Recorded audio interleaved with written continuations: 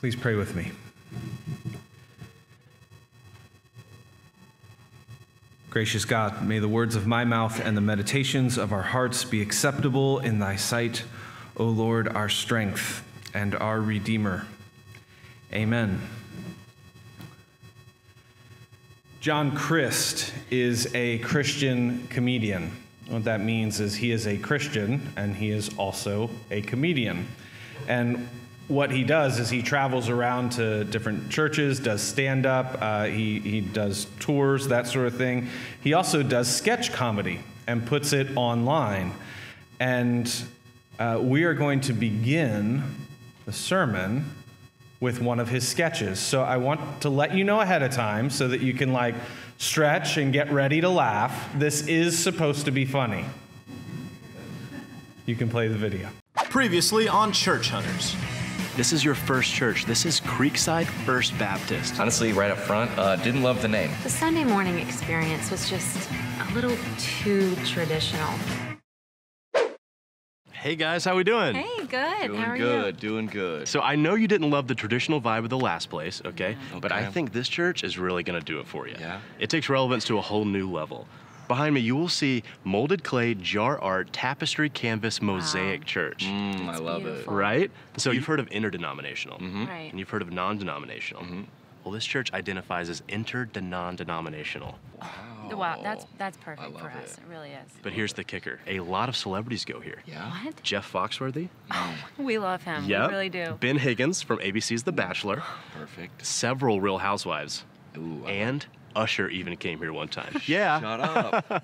Yeah, well, follow me. Come on. Let's do it. So refreshing. Honestly, that last church was just way too traditional. It was Yeah.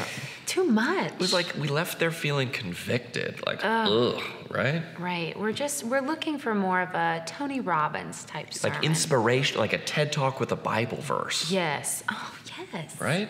It's perfect here. We love it. It really is. We love it. Awesome. Cool. Well, you guys know a lot of contemporary pastors speak out of the Message Translation Bible. Right. Where this pastor speaks out of a brand new translation. It's the Tumblr Bible.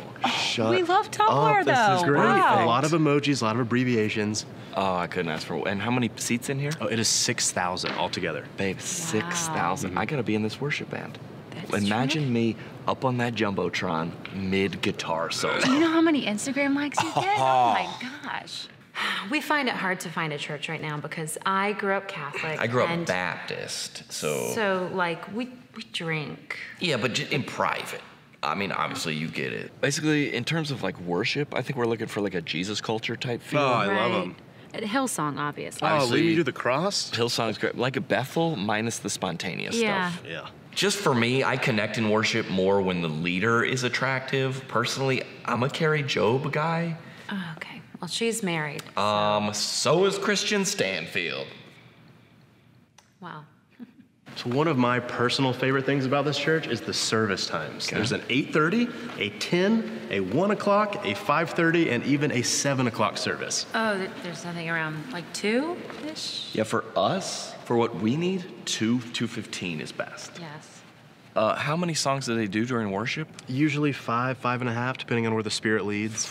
Wow, babe, is that a lot? Well, if that's too much for you, they have a program here called the Worship Assist Program. Okay. So if you ever get tired during worship, an intern will come out and just hold your arms up. You just keep worshiping the King of Glory. Just like that, I love it. You can still look super spiritual. And my arms get so tired from yoga. Same. I actually like this church. I think we can make it work. It was all right. I mean, it was good, but I emailed the pastor and he didn't immediately respond. So we're taking these vessels elsewhere. That's it. Yeah. We'll let our Princeton interns know that they're going to need to hold up your hands next year if you get tired. Now, that video was meant to be funny, and hopefully you did laugh. I heard laughter. He obviously is poking fun a bit at the consumerist mentality with which folks approach finding and belonging to a church. And while it surely gave us a laugh or two, I wonder, did any of it connect? Did any of it maybe even sting just a little bit? while the extremes John takes in the video are humorous, talking about, oh, for us, we really need a 2 o'clock, 2:15 time. That would be best. The sentiment of the video is also a little convicting, because we have to admit that we like our church a certain way. Because we do like our church a certain way, and we shouldn't have to apologize for that. Right? Sometimes children don't get along. When my sister and I were growing up, we tended to fight about the same things that most kids probably do. And when you put more than one child into a closed family system and into a confined space long enough, we all know that they are bound to, at some point, start fighting over who has what, who gets what. That's my toy. Those are my French fries. Don't eat them. That's my video game. Don't touch it. When my sister and I would have spats like this, my mom would always say, remember, sharing is caring. Sharing is caring. Are you familiar with this phrase? Even as a kid, I never understood it. I mean, correct me if I'm wrong, but it means if you care about this person, you will share with them. Well, I liked my sister and all, but I really didn't care if she wanted my French fries. I wanted them. That's the whole point. I don't care. If I cared what she wanted, I would already be sharing.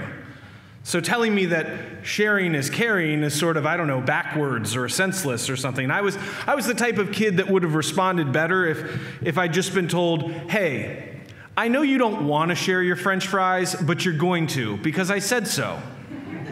And so I would because I was told to, but not because sharing is caring.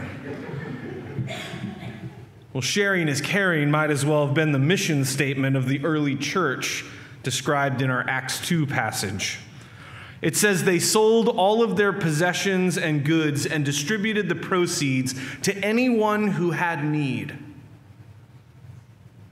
Jeez. Apparently, the Spirit that began a work earlier in this chapter at Pentecost was not through with the church yet. Apparently, that miraculous event led to some pretty radical living. And see, we don't pay much attention to these verses. We love the Pentecost story. We spend a lot of time there, make sure we hit it every year. But we'd rather skip over these ones. Because you see, first of all, it sounds a little bit like an experiment in socialism, and we've all been taught that's a very naughty word. And second, because we may believe sharing is caring, but apparently not as much as this early church. And third, because it leaves us feeling all convicted, like that video did, except in Acts, there's nothing to laugh at in the passage. The early church was filled with individuals who made every part of their life, their being, and their church about others, not about themselves. So all of that, I like my church this way, I want things this way stuff starts to sound kind of small in the face of what was going on in the early church. And if we follow that thought to its logical conclusion, we know that the word church is best never preceded by the word my. The church, from its very beginning, was never about being my church. It was about, at best, our church, and even better, your church. How would our mindsets, our feelings, our generosity, our charity, our kindness, our selfishness, how would all these things change if we truly began looking around at the faces in the pews next to us and the visitor who walked through our door and started saying, "This is your church first. Welcome to your church. How can we make this your church?" In his teaching from Matthew, Jesus goes even further than the early church. These confusing verses sound awful. We thought Jesus was all about love and peace and happiness, and here he is saying he's setting a man against his father and a daughter against her mother. Jesus' words cut to the chase and cut to the core, just like the sword that he has brought. A sword that, at least initially, is not an image of death or violence, but an image of a device that separates, that divides, that splits. But strange to hear words of supposed division coming out of Jesus' mouth. So what does Christ divide us from? Well, the next verses tell us. The things that we want most. The things that we think we need. The things that I want, and if I had it my way, these would be most important to me. Do you hear all those pronouns? And they're not bad things. They're things like a father, a mother, a child. And in a great reversal, Christ says, the path that he is bringing will call us not only to consider those things as nothing, but to welcome enemies into our household, to forsake the things that we love most for the sake of the other and even the enemy. That's the sort of calling he's bringing. It's hyperbolic, but he's getting at what it means to be the church. And this is why it cannot, should not, will not ever be my church.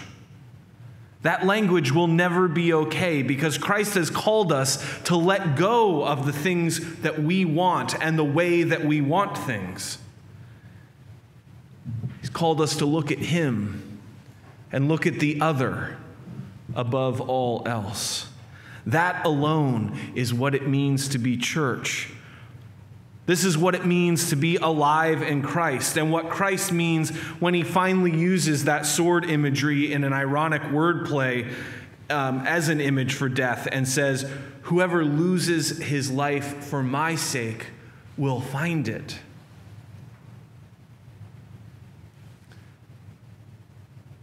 See, Christ didn't come to bring division. He does want us united, and his message is, if you find me, if you put me first over the things that you want, you will find that unity. Many years ago, I led a youth retreat where the theme of the retreat was, and I'm not kidding, get over yourself.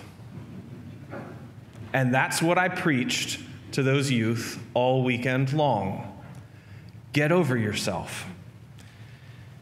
See, getting ourselves out of the way seems to be one of the great tasks and difficulties of the Christian life.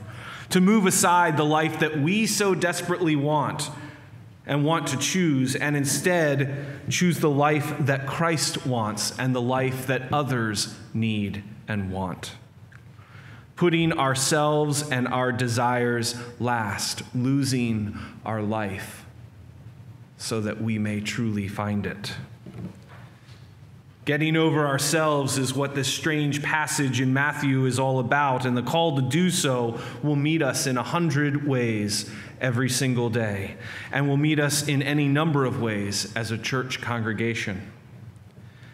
And the first step to doing so, to getting over ourselves, I think, is learning to remove the words, my church, or my worship, or my kind of music, or any such construct from our church vocabulary. Can we instead learn to say, our church? Can we learn to care most about how we are sharing the church with others to the point where we even begin to say, your church first? Because if we can learn to say it, then we will slowly learn to think it. And if we can learn to think it, then we will learn to act it. And as the Spirit helps and guides us along, we will become something that resembles that early church, the Spirit moving strong and powerful through us, caring not for ourselves and thinking of others first, giving of ourselves so that the needs of others are met, sacrificing what we want church to be and what we want our lives to be for the sake of this calling to simply love others, and for the sake of the one who speaks that calling. After all, this really isn't my church. It's not really your church either. It isn't even our church. We are his church. Amen.